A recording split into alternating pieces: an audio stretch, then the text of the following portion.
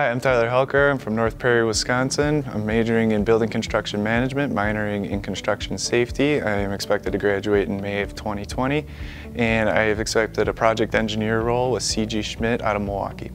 My senior year, I got a job working as a laborer for Schaefer Construction.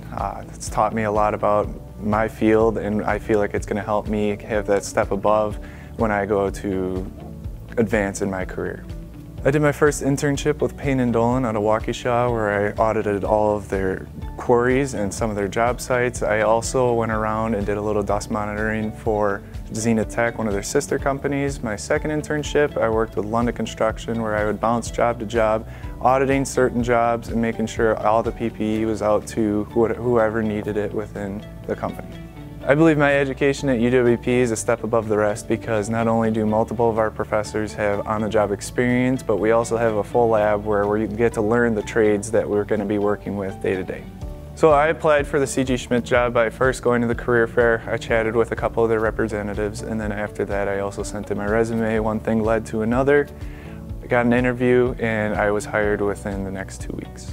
I was excited to accept my offer with C.G. Schmidt because, it's a huge weight lifted off my shoulders, especially before I even graduate, and honestly, just really excited to start working for them.